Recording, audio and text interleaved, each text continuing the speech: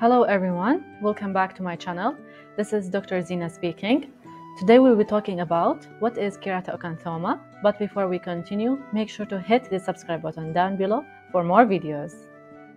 As the name suggests, kerato, it's derived from keratin, which is equal to skin. Acanthoma, it is a tumor, so it is a skin tumor that grows rapidly, especially in older patients, but it does not spread.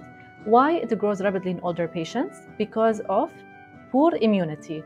Because of a poor immunity, the keratoacanthoma most likely to be seen in older patients.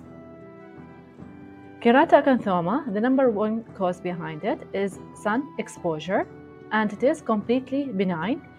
Before, they used to consider keratoacanthoma as a skin cancer, but later, with new research, they found out that keratoacanthoma is completely benign and it will not spread. And the signs, it appears as 1 to 2 centimeter dome shape on the surface of your skin.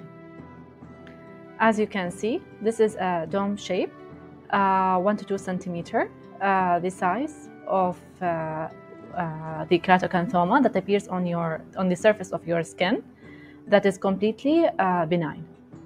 This is another picture. It can appear on your nose, it can appear below your eyes, anywhere on your face it can appear.